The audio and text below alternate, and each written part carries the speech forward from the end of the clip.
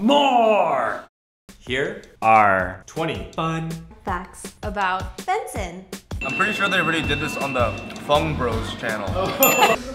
It's magical. I don't want to go to your magic show. He's good. Oh! So you would think it's somebody else in this office. Benson has a lot of stuff in his car. And one of the weirdest things that I've found in his car is mouthwash.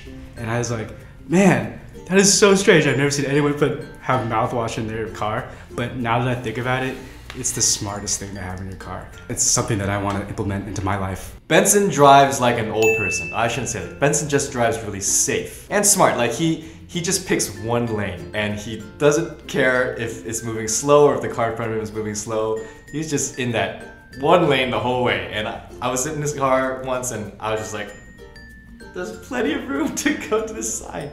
He prefers not to drive while the sun is setting, so he'll actually stay in the office until it's completely dark before he drives back home. Ben does not like sun. One summer, Benson took apart his entire car, repainted it, and put it back together. That's just the type of person Benson is. The amount of skill required to do that is amazing to me. So when Benson goes on errand runs, like to get coffee or some equipment fixes, he likes to bring me along and really enjoy spending time with him in his car. Every morning before Benson comes to work, he actually goes to the gym and practices wrestling, which is really, well, first that's really cool. Before he spends a full day here, he actually has this other life where he like tackles other people and brings them to submission, which you wouldn't expect. Benson is a compulsive shopper. He spends a lot of his time on Craigslist and he has a lot of stories, a lot of strange stories about buying firewood, film gear on Craigslist. And even if he doesn't need something, he'll just end up buying it because it's a good deal. So it also explains why he has so many sandbags. He has tons of sandbags, just weighing them down. Benson doesn't like peaches.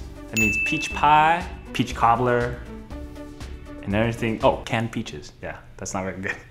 Benson loves boy bands and pop songs. He'll spontaneously burst into Kelly Clarkson, Britney Spears, Taylor Swift, randomly, and then if I quote Hilary Duff, he got me.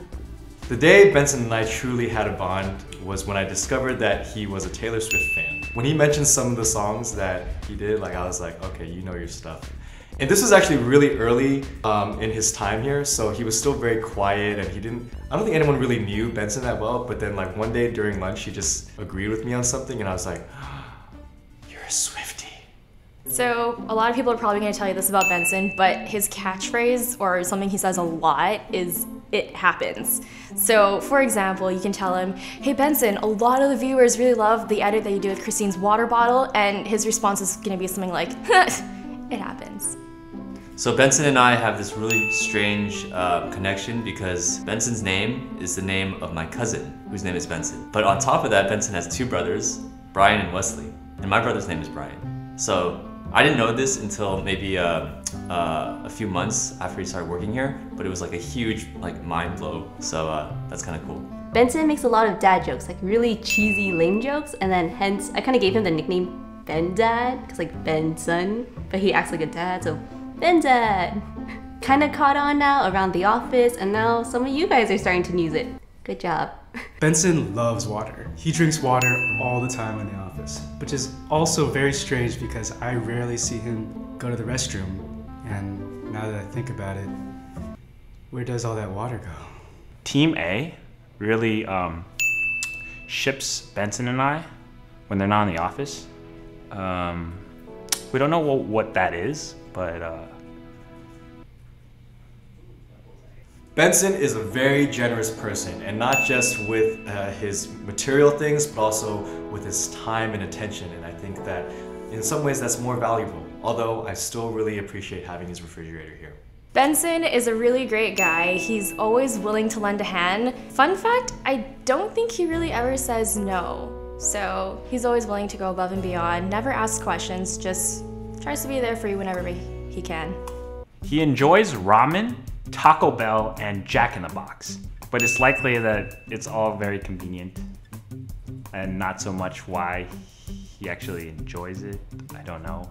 I couldn't pinpoint it until now, but Benson kind of reminds me of Buzz Lightyear. Just in the fact that he's very heroic, he's very strong, resourceful, and reliable. If any of us were ever in a dire situation and all of us were freaking out, trapped in a room, he would be the guy to quietly walk away and then come back and say, oh, there's a way out, and I killed all the bad guys. To me, Benson reminds me of Baymax from Big Hero 6. Just his stature and his protectiveness is something that you feel very safe in, you know. Our Baymax was there to take care of Hero, just like Benson is here to take care of Wong Fu Productions. He's very good at that. Bonus facts. I never met another Asian guy that showed blushing as much as he does. Like, he literally gets like red dots, like right here. And since he has such prominent cheeks, they're like little Rudolph noses next to his nose. What's most impressive about his Halloween costume is how quickly he came up with it. He had no idea what he was gonna be up until like a few hours before our party. And he went to the 99-cent store, saw a magnifying glass, went to Salvation Army, saw a hat, and was like, oh, Inspector Ratchet. Add fishnet stockings and you have yourself a great costume for Halloween. Benson has the best replies to text messages. I hate to admit that, but it's true. They're very funny, very, very witty. If you don't follow Benson on Instagram, you definitely should, because he has the cutest Yorkie. It's really nice to see someone like Benson, who's big and strong, show a lot of affection towards his cute little dog. Alright, thank you guys for watching. Thank you, Chris, for editing that. Thank you to the Wong Fu crew for giving those facts about me. Leave a comment below if there's any facts you think they might have missed, or if there's facts about the other crew that you'd like us to include in the next video. Correction, I don't wrestle anymore. I wrestled in high school, but I do jujitsu in the morning. But yeah, don't forget to subscribe and follow us on our social media. And I think it's time for a coffee break.